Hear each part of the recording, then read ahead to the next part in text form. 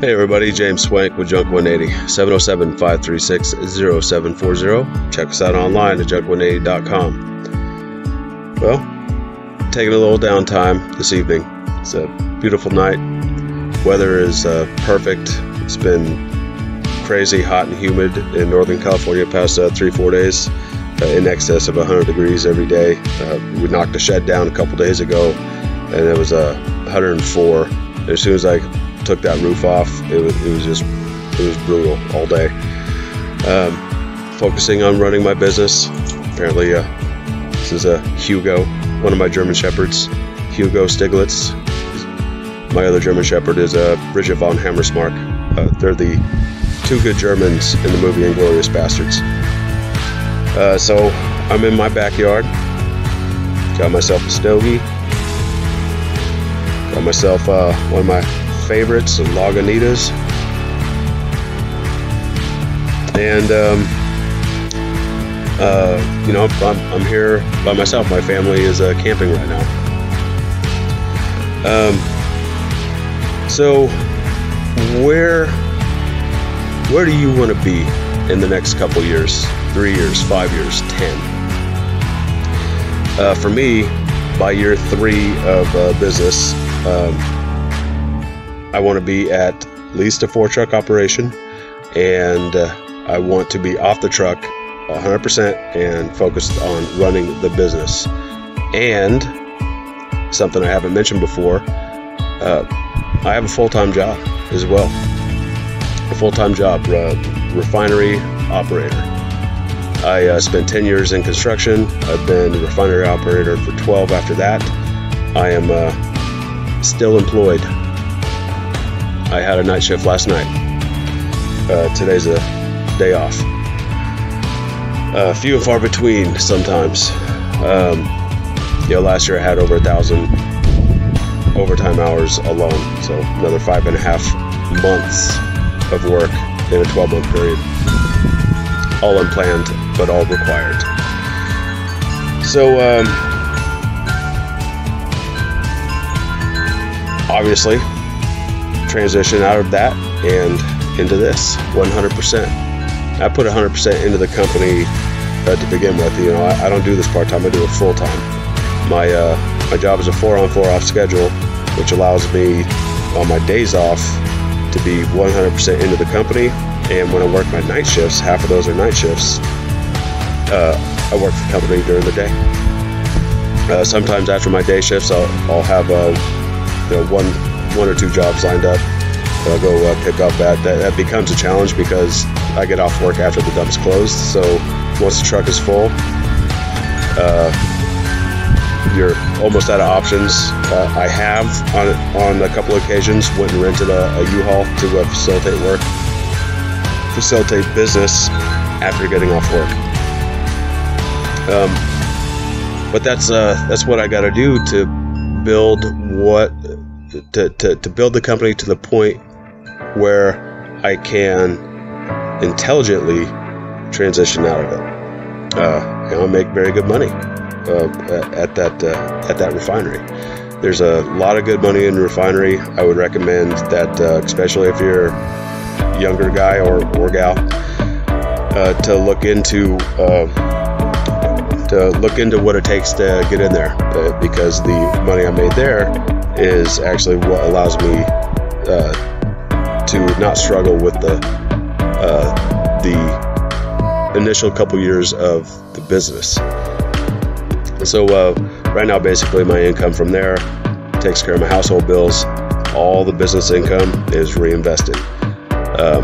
So we're at a point now where I'm hiring employees. I got my first guy, signed his last document. He's officially on board today. Looking for a couple more guys to train up. I got 2 trucks and I want to get them both rolling. Truck 1 has been a brutal experience for that truck. I've owned it for over 8 months, and just yesterday, Monday, the registration and title were complete. It's a long story. I won't get into it, at least not too much in depth.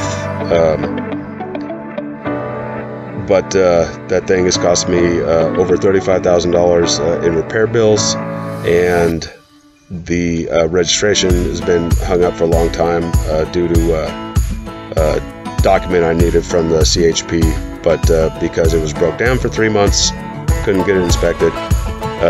Then COVID hit, so they were shut down for several months. Then looting and riots were taking place, so they had their officers reallocated elsewhere. But I finally got that done, got that inspection complete, and registration is done, finally. So I can finally take that truck on the road. $55,000 so far out of pocket, and it's also financed, so it's $800 or $900 a month on that truck that I've been paying, and it has earned $0 so far. Very, very anxious to get that truck rolling. But in any case, the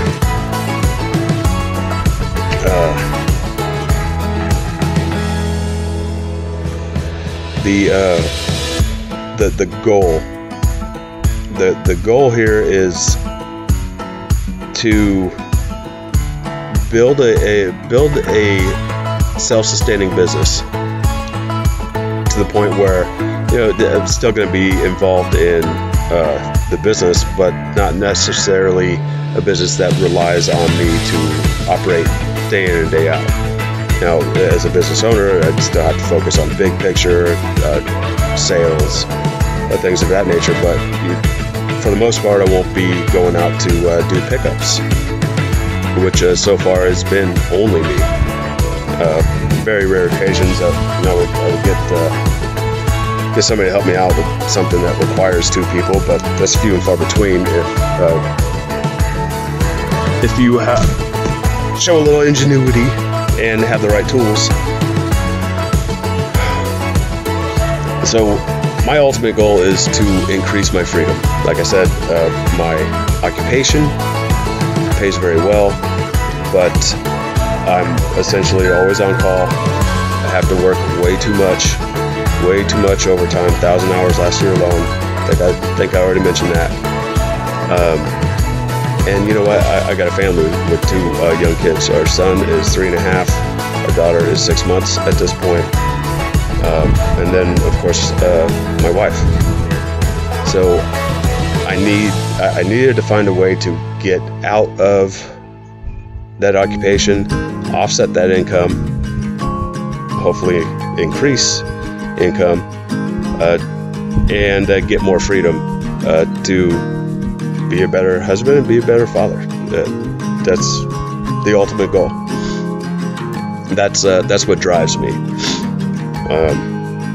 Creating the ideal scenario for our kids. Apologize for the wind chimes. I'll just tell you what I did, kind of the history so far.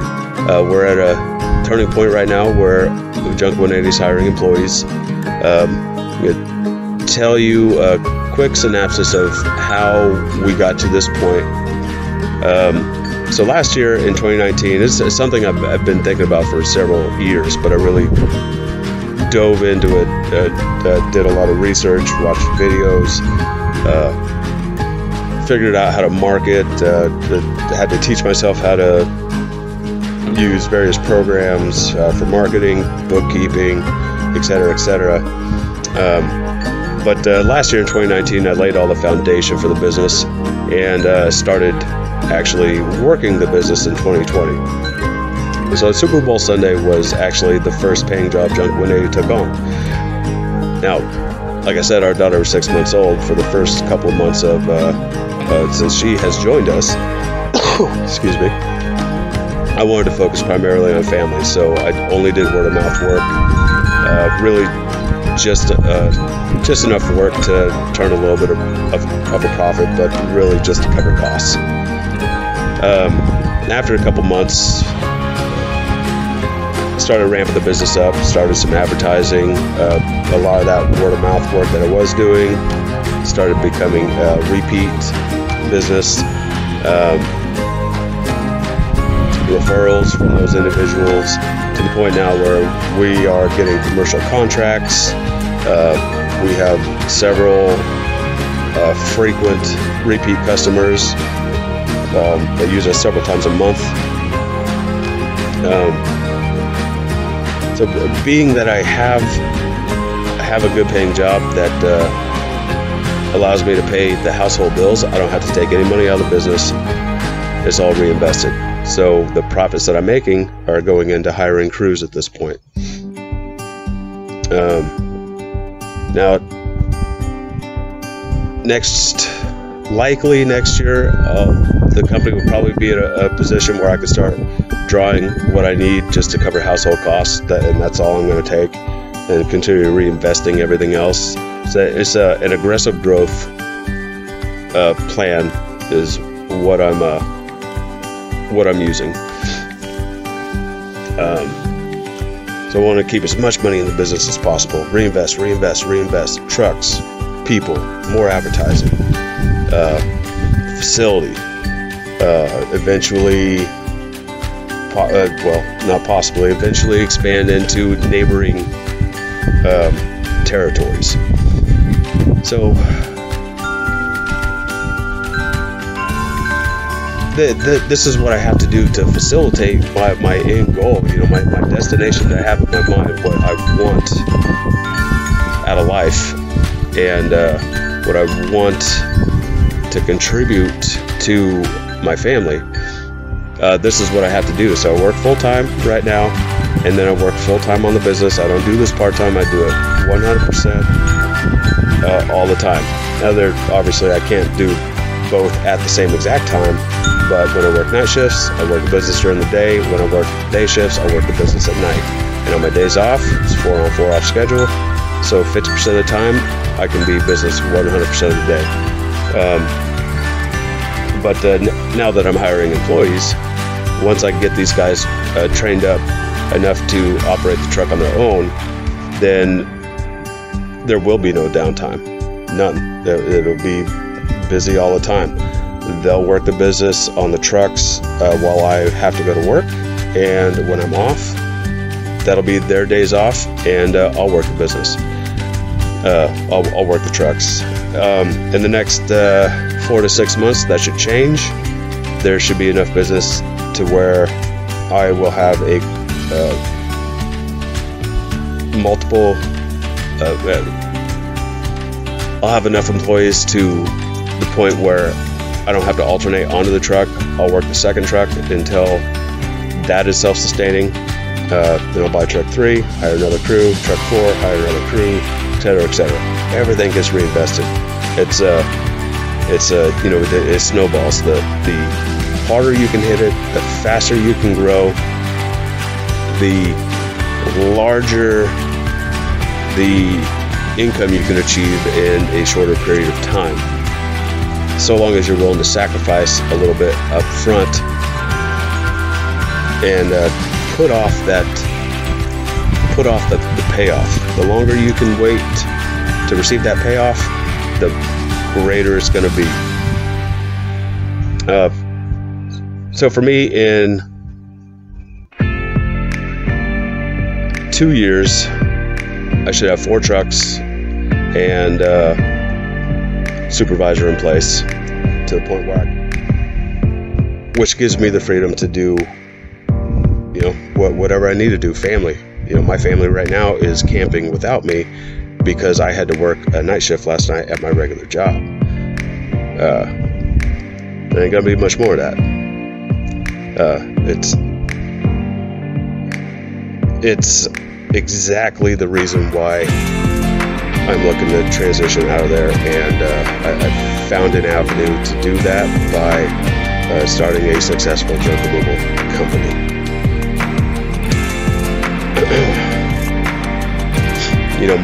My son, who's 3.5, I've been looking forward to him being old enough to start to teach him how to fish, for example. It's something that I really thought like a father and son could bond over, right? I've really been looking forward to that. Well, he's 3.5 now, and he's, he's getting it, right? He's grows by leaps and bounds every day. They're camping at a lake, and somebody else put a fishing pole in his hand, which I'm proud that he is, growing. Despite me not being able to be there, but I really wanted that to be Dad. So I missed that, and I hate that I missed it. And that's my motivation to have a successful company. That's why I will never stop, never quit. If the wife says, "Hey, let's go camping," it's like, okay, boom, we're gone. And I know that the business will still be running, and I know the income will still be coming in. So that's the freedom that I'm looking to get.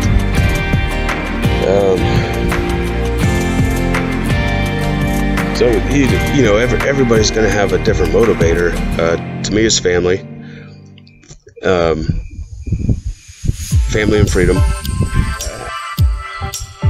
You have to be able to set goals to be able to achieve your goals. So how do you get there? Now, I was able to start off pretty well funded. I pulled, in a nutshell, I pulled money out of my 401k and I started a business. And I was able to do that. A lot of people would say, "Oh, that's crazy. You never touch your 401k. That's crazy." But it's kind of a narrow viewpoint because it's an investment. Any investment should be sold if you can take that cash and make a better investment with it, right? So even though I contribute 18-20%, something like that, into my 401k, and it does very well. The estimated payout by the time I reached retirement age was only $4,000 and change, a little over $4,000 a month. And I realized that, shit, I could take that money right now and I can use it to make at least $4,000 a month today. So why wouldn't I do that? It's a lot of people want that big gold nugget where really most people's goal should be that cash flow, your monthly cash flow. If I can have $4,000 a month now, as opposed to waiting 15 or 20 years, I might as well have that $4,000 a month for the next 20 years. And then to continue to have it after, I reached retirement age. So that's how I started. I took about half of my 401k out and funded the startup of the company, bought one truck outright cash, financed another one, so big down payment, and then that one ended up needing extensive repairs, $35,000 worth of repairs as soon as I took delivery, pretty much. But I was able to pay it, no problem, because I started out funded. Now, a lot of people aren't going to be in that situation. You're going to have to start a little cheaper. Used 3/4 ton or 1 ton maybe, and a trailer. There's nothing wrong with that at all. You start with what you can start with, and you reinvest into your business and grow it and grow it and grow it. But you need that final goal in mind. What are you building towards? And you need to build your company in a way that facilitates that road that's going to get you to your destination. So really that's probably going to be it for this video. I just wanted to, since right now JUNK180 is at the cusp of the next phase of building, now that we're bringing on employees, and I'm very excited about that.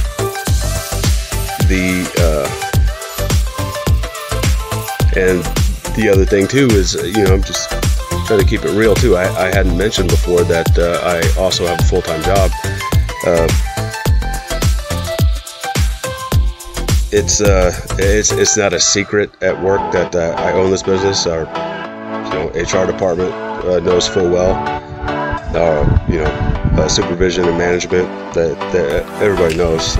Some of the guys out there have actually used our services.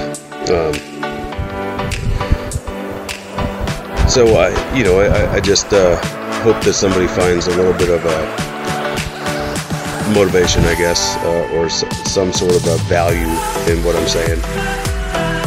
And just realize that you are, if you've been watching the videos, or later on you fall back and you find the channel and you start watching the videos, that you are watching a concept grow into a successful company. And as time goes on, the more I learn, the more I can share, and hopefully the more value that you may find in what I have to say, or what I show you. And you can use it to your advantage. Now, over time, I'll probably go into more details about some of these points I've touched on. How I funded the business, the steps I had to take to go through DOT and LLC formation, getting JUNK180 trademarked. There's a lot of there's a ton of little steps: business license, places to store your trucks, basic bookkeeping, marketing strategies. There's just a whole bunch of stuff that can't possibly just fit into one video. That's it. Welcome questions, comments, just right down there. Alright everybody, James Swank, JUNK180, 707-536-0740. Check us out online at junk180.com. Till next time, we'll see you. Have a good night.